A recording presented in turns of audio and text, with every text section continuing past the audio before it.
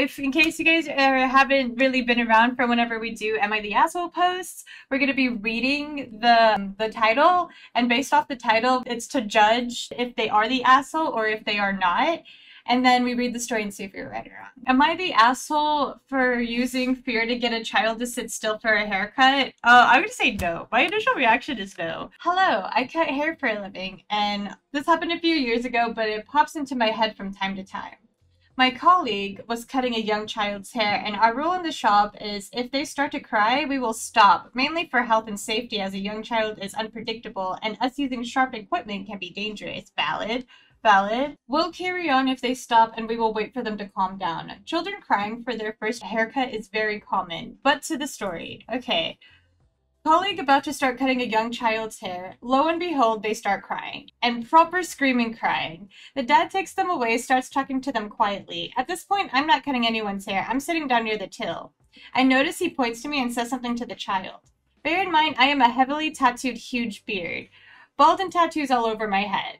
Some would say I am not approachable. I notice him, then say, he will come and get you. He then also says to me, can you say, I'll get you, child's name? Which comes to, am I the asshole? I refused. I was not going to make a child who was clearly already scared or anxious, etc.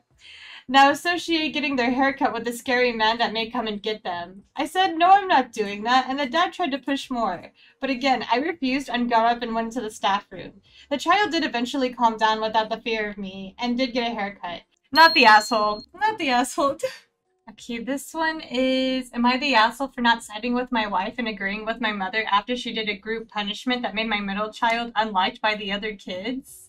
What? I'm gonna say no. I'm gonna say no. Not even. Edit. Jamie has been evacuated and nothing. Also, even if he did have something, I still think it would be fair game with what my mom did. Oh man, that's... You put it at the top. I don't know what the context is, but already. Okay, let's see how it goes. Evacuation. My mother babysit almost all the grandkids 3 times a week in the summer. I am very grateful she does this, and it saves us a ton of money. In total, she watches about 7 kids, and one of those kids is my middle son, Jamie. Jamie is a lot sometimes. He is 8 years old, and compared to his younger sister, he is less behaved. My mother has talked to my wife and I multiple times about him. She has done recommended timeouts. Overall, he doesn't behave much better after them. We have both talked to him about it, but no improvement. This is the issue. My mom was going to take all the kids to the pool with my dad. Jamie would not stop goofing around, running around, grabbing the other kids' pool stuff, and in general being loud and annoying. My mom told him if he didn't stop, then no one would be going to the pool. He didn't stop, and she'd hold true to her word. The rest of the day, all the kids were mad at him. I picked them both up, and she informed me above what happened. Mom told me he behaved the rest of the day after that. Jamie was very upset about no one liking him. The kids basically ignored him. Even my youngest was pissed off at him. My mother told me that he needs to learn his actions affect other people, and I agree with her. I am 100% fine with her using social dynamics to get him to behave. It also seemed to work. She plans to take the kids to the pool on Friday. I told my wife what happened, and she is pissed that my other did this. We had an argument, and she thinks I am a huge jerk for agreeing with my mom. This one gave me, I don't know, no, why is the mom getting mad? It's not like one of those boy mom situations, is it? The grandma was, I feel like grandma was in the right. I support teen punishment to an extent. Oh yeah, I mean, I think it was a pretty good lesson, and he was able to finally think about how his actions do have consequences, right? It sucks for everyone in the moment, but the lesson is learned and life goes on. Very true. Wholeheartedly agree. I don't agree with punishing a true family like that. Alright, this one is, am I the asshole for telling my dad he's not allowed to give his speech at my wedding? No? I'm gonna say no. That's, I don't know. The way that I said no, I would say yeah. I don't know. I don't know. I feel a little bad already saying that. My fiance and I, both 20s, are getting married in a month, and there's a dispute with my dad now, and he claims I'm being unfair, and I wanted to get some thoughts on it. So dad decided he was going to give a speech at the wedding without saying anything first. Whoa! He had shared the contents of said speech with my sister, my aunt, and she knew the speech would not sit well with me and mentioned his plan to me. Ooh. So in this speech, he already wrote, he talks a lot about how his wife is the love of his life, how amazing she is, etc. It's very similar to the speech he gave at their vow renewal 10 years ago. He hasn't shied away from expressing in front of me and to me that he never loved anyone like he loved his wife. How all his past relationships pale in comparison. And that includes my mom, who was his first wife, who left him widowed with an 8-year-old son at the time. Whoa. What? What? To make it even more difficult to hear. The vow renewal was held on my 18th birthday.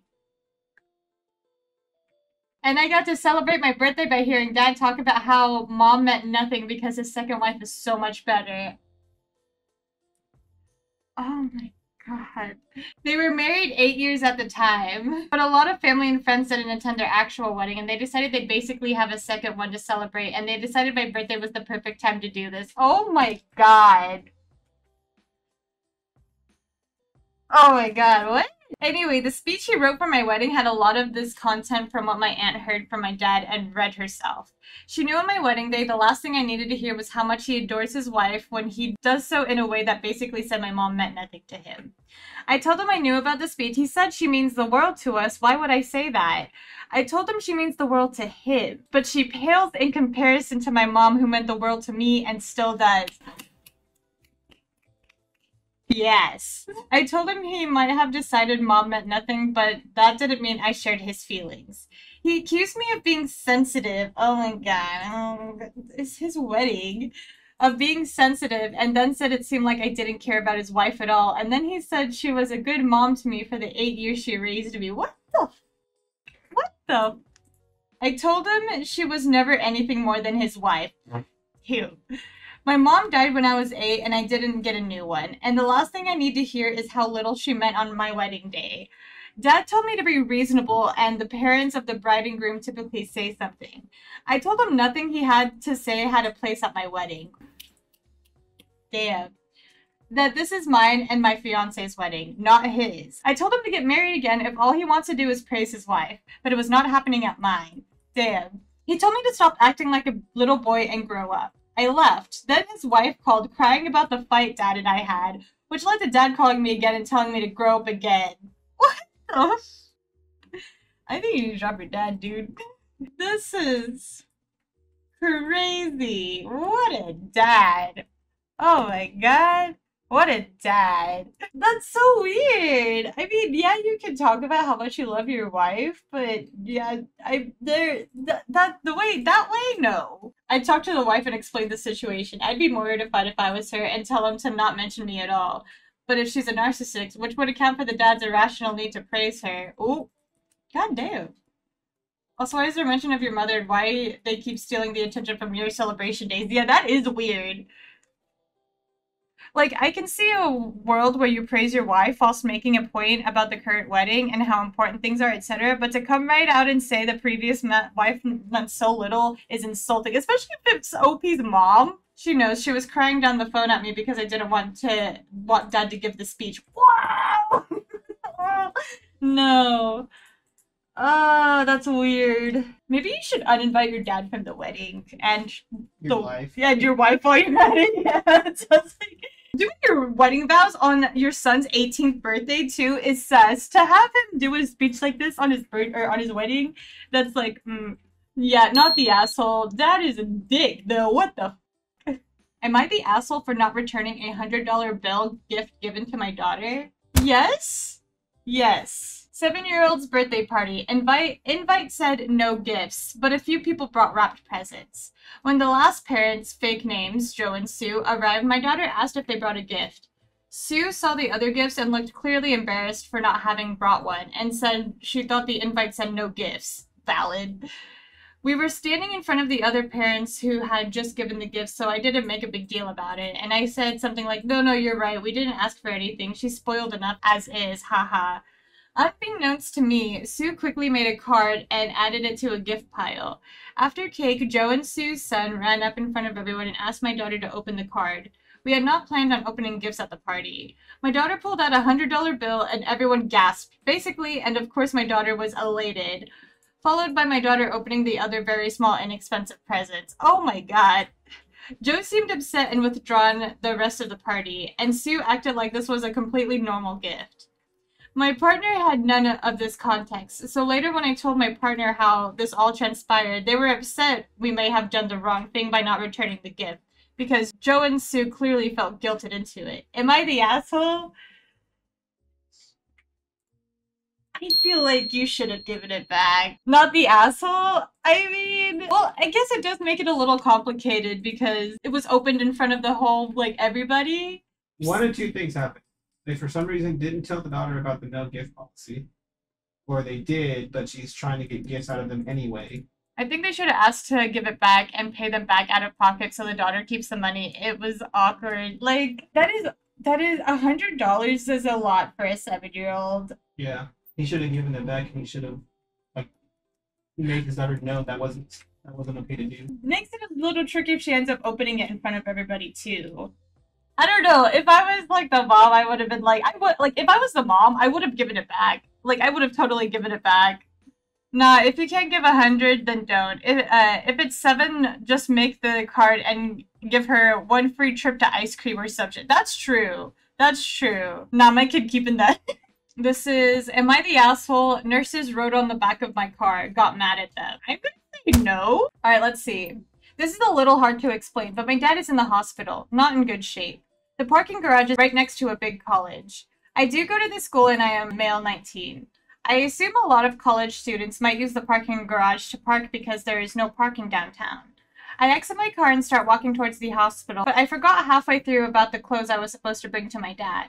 I head back and I see 2 girls in scrubs riding on the back of my car with their fingers through the dust on the back windshield. They wrote, "This is not student parking. We have been watching you." Yeah. Not the asshole. And at that moment, you knew who was the asshole. They were amidst drawing a huge-ass, creepy, smiley face. I'm super confused why they are touching my car, and I ask them what you are doing. They begin to scold me and tell me they were calling a tow truck without even me explaining myself. I was pretty mad, and I cut her off saying something along the lines of, "Mind your own business. My dad's in the hospital." Oh! She does not apologize, and I guess does not believe me, just stood there. She then thought I was leaving as I got into my car to grab the laundry, and started guilting me that people are dying in the hospital and I'm taking up parking spots. What the f***? Keep in mind, this parking garage is empty. There are about 50-ish spots still open, lol. I grabbed the laundry and said, "I am bringing this to my dad. Can you shut the up, and if my car gets towed, I'm getting you fired." They were probably around 20, and assuming they are interning here. One of them started crying, still did not apologize. I think they were panicked, trying to call off a tow truck, and I just walked away. I just don't know if I was an asshole because they are nurses and working in a hospital must suck, and they were trying to do a good thing, I guess. I had a pretty angry tone when I said all of that, and I feel a little bad now that I made her cry. Do you think my reaction was justified? It was justified. I understand the frustration of that, and they're like a young kid, but you truly don't know what somebody is going through, and they were walking back to their car. Where were they walking towards? Like, is the college and the hospital in the same direction walking inside or something? What the heck? Oh my god, no. I don't think they're the asshole. That poor kid. I don't care if the nurses cried. Shouldn't have been a dick. Probably should have asked first, even though I'm sure it's like one of those where it's like people lie all the time and stuff, you know? But, god, who knows? Alright, this one is, am I the asshole for telling my sister-in-law it's not my job to step in and parent my niece and step-niece? I'm gonna say, I don't know, what is my initial... My initial reaction is no, but I feel like it's like, to an extent. Because there are some times when like, I don't know, but my initial reaction, I'm gonna say no. I'm gonna say no. Let's see if I was wrong. My brother and sister-in-law have been married for 8 years now. Both brought a daughter each into the marriage. My brother brought May, 16, into the marriage, and sister-in-law brought Ava, 15, into the marriage. The girls have never ever liked each other or gotten along. Everyone knows the two would rather do anything than spend time with each other. We have all been around when they fight. We have all heard them say mean and cruel things to each other. They're both as bad as each other. It stems from jealousy. May doesn't like sharing her dad when she already lost her mom. Ava is jealous that May has a dad when her bio dad walked out on her, and she's insecure about May being my brother's bio daughter even though she calls him dad, and he calls her his daughter too. This makes May more jealous of sharing her dad. Eric, all of the all of the drama out on their damn. That feels so like, damn, okay. We were always told not to get involved when the girls are being mean to each other. 3 weeks ago, my brother threw a party to celebrate a very big promotion at work. He invited friends, family, and people from work. At one point, he gave a small speech toast, and he mentioned his amazing daughter, May, but he didn't mention Ava. Oh. The girls have been fighting already during the party, and when her dad said that, May taunted Ava, and oh god. May taunted Ava that she's not really my brother's kid, and no dad would ever want her. Ava was distraught. What the f- What the f- When sister-in-law found out about it, she went crazy. Honestly, a little valid, though. Then, when she found out I overheard, she told me I should have stepped in and tore May a new one for talking to Ava like that and destroying her heart. I pointed out she and my brother always made it clear we shouldn't get involved. She said something like that is different. I asked her if the time Ava told May her mom didn't love her was enough to fight I asked her if the time Ava told May her mom didn't love her enough to fight cancer to be with her, if that was different and I should have tore Ava a new one for that.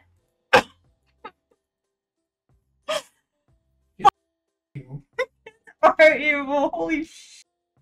What the? Sister-in-law said it was very different and no what? Oh my god. Sister-in-law said it was very different and no, I shouldn't speak to Ava that way, but I should speak to May that way. What do you mean? She said Ava didn't deserve it. Then she told me I'm the worst kind of adult when I can stand by and allow bullying like that to happen. Am I the asshole? Oh my god. They both suck. These kids have too much internet. I think an uncle should step in regardless when they're fighting. You are an adult. It just is a little weird considering, like, you know, because the parents are like, don't fight back. But that was a good point. But she said some up shit too. What do you mean? I mean, bullying is not okay. It's just after a certain point, when do you have to? I feel like this is past the point when they should have stopped it. Not the asshole. 1,000% not the asshole. This is cruel. These girls are teenagers and they're pitted against each other by fate. Adults that are not their direct parent absolutely should not intervene because of how deeply personal this is. I agree to that. But then to turn it around and blame you for adhering to their rules? No, that's not fair. Their situation is too specific, too sensitive to expect you to guess how to respond. You did the very best you could in this no-win situation. Both girls are behaving like teenage girls will. I don't think that can be helped. In my opinion, your brother and his wife are huge assholes here. Follow our commands, but also read our minds and adjust accordingly. As an uncle, you can't just say nothing. Don't be a little... Like, it's just like if you see it happening to both of these kids, it's just like, don't do that. And then especially, like, taunting immediately after, like, if the dad did that speech, you know, the dad did the speech and he didn't think that that would be one of the outcomes. I feel like when you become a parent, you do need to think about, like, your kids a little bit more. Even though I get it, he's getting a promotion, it's very exciting, all of his friends are over and stuff, but there is a little bit of a bigger issue here.